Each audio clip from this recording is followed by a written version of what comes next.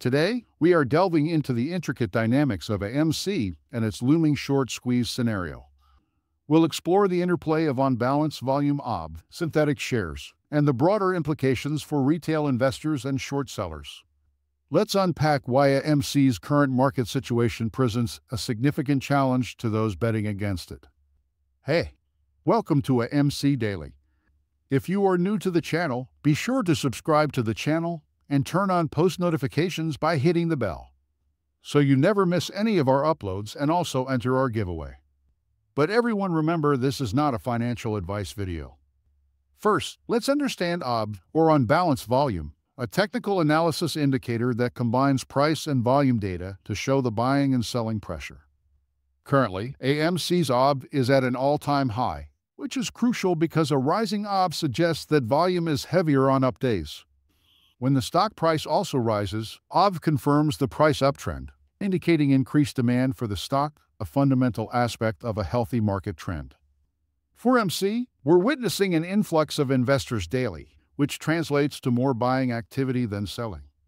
This constant accumulation should theoretically drive the stock price higher due to increased demand while the supply remains constant, especially since retail investors are holding on to their shares and not flooding the market with them. However, despite the rising OBV and demand, AMC's stock price is falling, hinting at an underlying issue: synthetic shares. In a standard economic model, an increase in demand with constant supply should boost the price. The anomaly in AMC's case suggests the creation of synthetic shares to artificially increase the supply and suppress the stock price. These synthetic shares are essentially phantom shares, which means they don't actually exist in the market, but are used to manipulate the price. This tactic dilutes the demand's impact, causing the price to stagnate or fall despite high buying pressure. The rising OBV and falling price signal a significant discrepancy. The creation of synthetic shares to counterbalance the organic buying pressure is evident, and this practice is unsustainable in the long term. Eventually, these synthetic shares will need to be covered, posing a massive risk for those holding short positions. The burden on short sellers is monumental. For every synthetic share created, there's an obligation to cover that position. With the retail community holding their shares steadfastly, the available supply for shorts to cover is dwindling, exacerbating the potential squeeze. As demand keeps rising, the artificial suppression through synthetic shares will eventually reach a breaking point, leading to a dramatic price surge when shorts scramble to cover.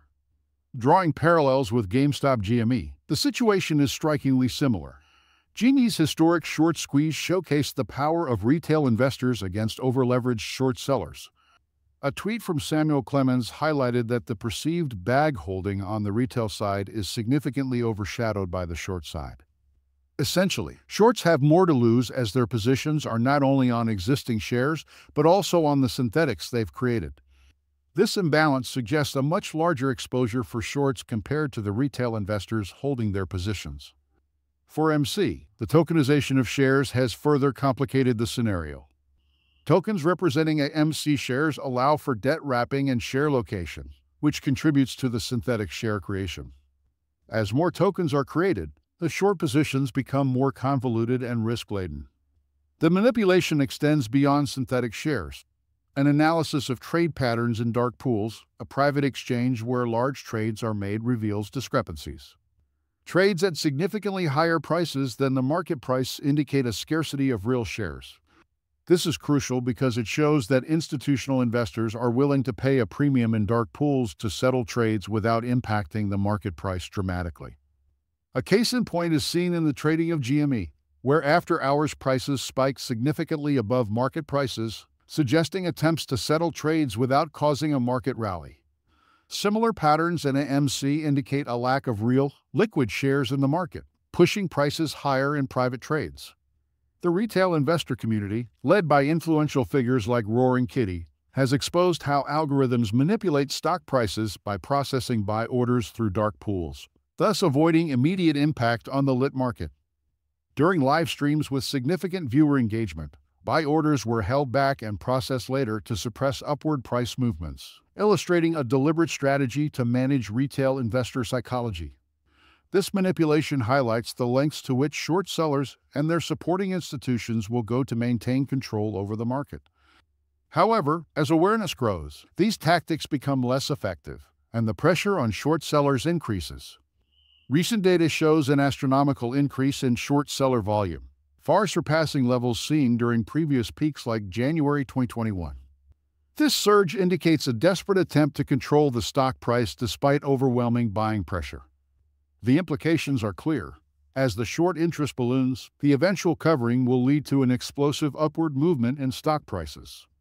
In summary, AMC's current market situation, driven by unprecedented OBV levels, synthetic share creation, and aggressive short selling, sets the stage for a potential short squeeze of historic proportions.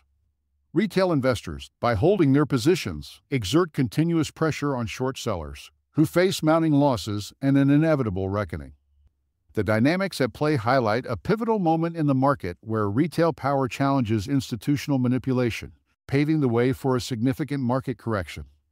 Guys, that's all we have for you today. What is your opinion about a AMC stock? Get involved and let us know in the comments down below. Thank you for watching.